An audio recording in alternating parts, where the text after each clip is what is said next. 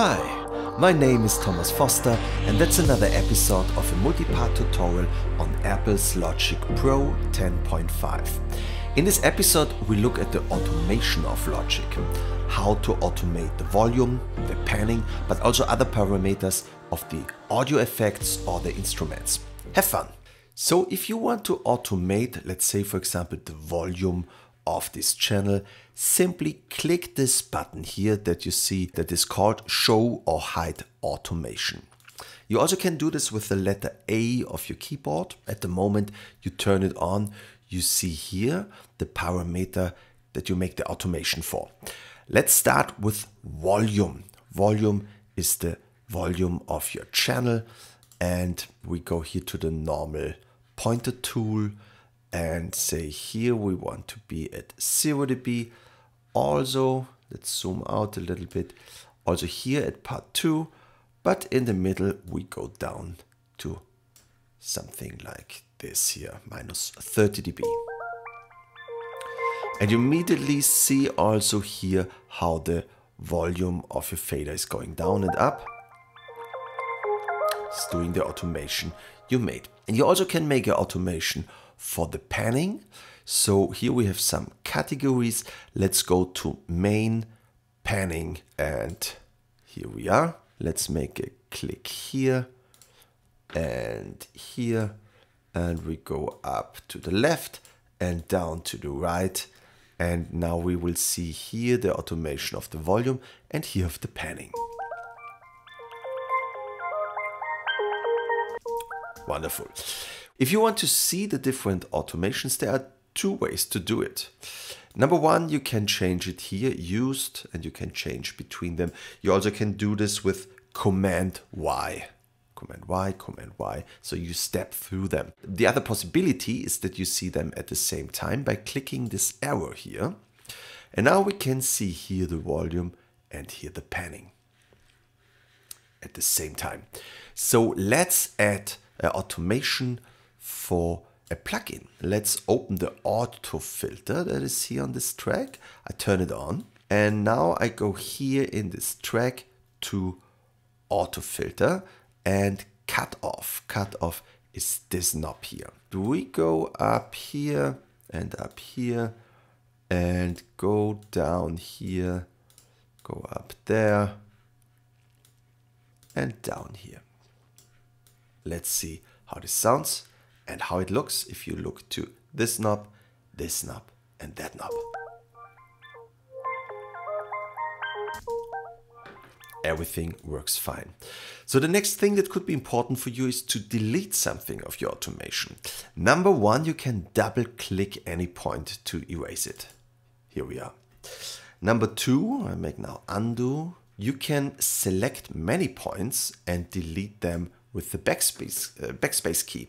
For this there is the automation select tool, and with this I can make a square like this, and if I now say backspace on my keyboard I can delete it, or I also can copy it like this. But there's a faster way. You stay at the pointer tool and click simply the option key, and now you can select many points to, for example, erase them or move or copy them. Another way to do it is if you control click here in this area, you can say delete visible automation. Visible means not that if you zoom in that you don't erase everything that is on top here in the beginning.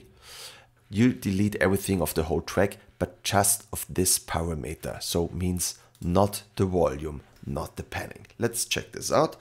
Control click here in this area, delete visible automation, and now the cutoff is gone, but the rest is here. Or you can say delete all automation. Now it's gone. All right.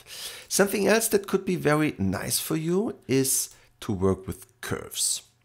What is a curve doing? Let's make automation here, and let's say we want to go down not linear like now.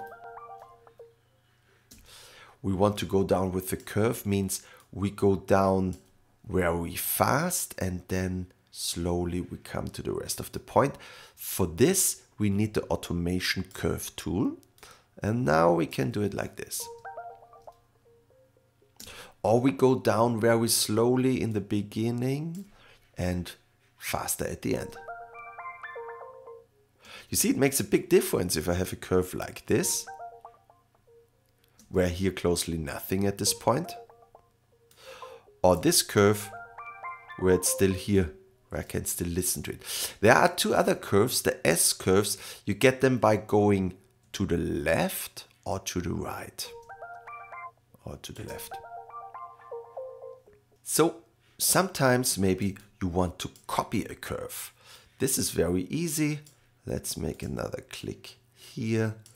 And now we select them all with the Option key. And now we do it with the Option key. We click here. And now we moved it and copied it over here. So there's another nice feature to create an automation. Let's erase everything we did. You go to Touch. And maybe we should, before we do this, we make a line over something like this, over here and over there.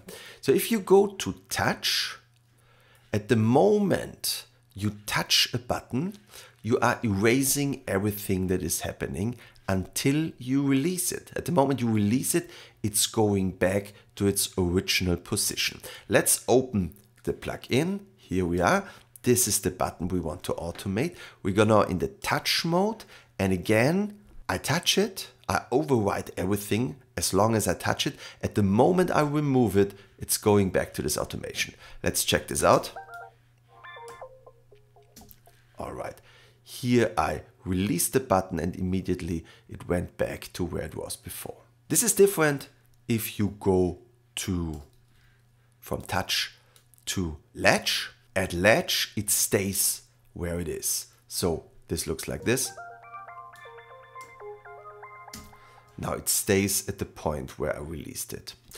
And there is number 3, or in this list it's number 4, the write command. Be careful with this, because with this you can erase a lot of your automation. But at the moment it's in play mode, it's erasing everything you did. Even didn't touch the button, immediately it was erasing everything from the automation that is happening here.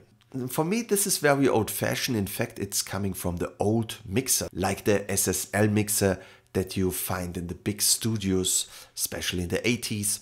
For me, it's much easier to paint the automation with the mouse. I only use the touch mode to select the knob I want to make the automation, because sometimes it's not too easy to find parameter you want to automate. Here in this list, go to auto filter and then you find it here. It's much easier simply to go to the touch mode, click one time to the button you want to automate, immediately go back to the read mode, and now you can paint your little automation here like this. See here. And let's make another one for this here. So I go back to touch, I touch it one time, immediately go back to read, and now I can do something for the fatness here. There's one last point I want to show you, and that's a rhythmic automation. And this is not so easy in Logic Pro, but it's possible. I sometimes work with the program Ableton Live. There it's much easier to make an automation, but Logic is a great program, don't get me wrong. Just the rhythmic automation of tracks is for me easier in Ableton Live. But it's also possible here, so let's check this out. With here this pad sound, and we want to make an automation in 16th on the filter of this track. So I turn on the filter and we already have selected the cutoff of this track. So at the moment, if I add a point, it's not snapping, so I can't make it at a special rhythmic point. Not so easy. So the easier way is here to turn on the snap. You can turn on the snap for especially the mouse when you cut something or you make a pattern longer or smaller. But you also, if you go on this list, can turn it on for your snap automation. You make it active, and now we are on 32s. So we can set a point here and here and here and here, here and here. These are the 16th of a bar. Let's listen to that. This one is wrong here. All right. And now let's click in between and bring it down like this.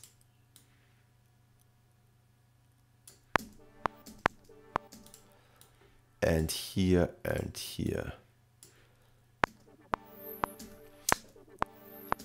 And now I want to go down just one time and then immediately go up.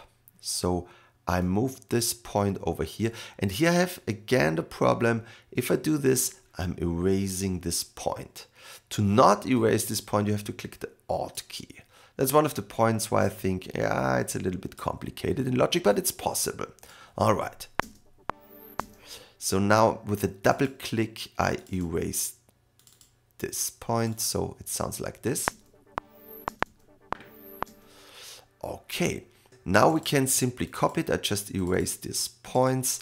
I hold down the Option key, and now we copy it to this point and to this point, and one more time to this point. Here we have a little problem. Let's fix that. Hold down the Option key. Okay.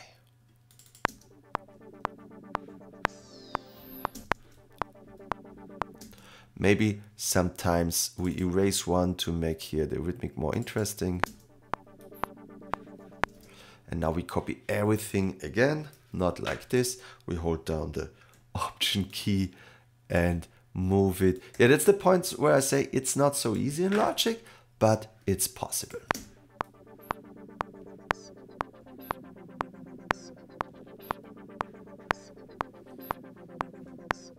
My name is Thomas Foster. Please write me in the comments how you liked this video or whether it helped you. To not miss another episode of Logic Pro 10.5, please subscribe to my channel. Don't forget to click the bell to be informed when I release another episode. Thank you for joining me. Always stay creative. Cheers!